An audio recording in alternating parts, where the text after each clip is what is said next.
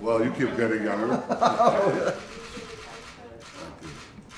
Thank you. Governor, it's very good to see you again. You have been a stalwart friend of Israel and a great champion of the Israeli-American alliance, and I want to welcome you here. Thank you for your enduring support. I want to talk to you about cyber. I want to talk to you about fighting BDS. I want to talk to you about strengthening this incredible alliance against our common enemies and also for our common challenges of peace, security, and prosperity. Thank you, sir.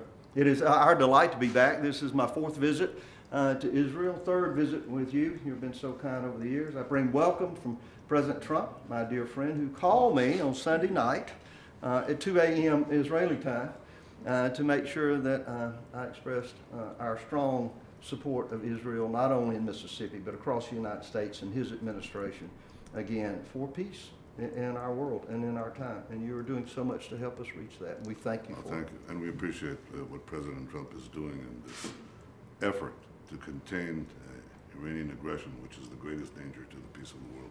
It is a concern. Thank you. Continue. Thank you. Thank you, sir. Thank you.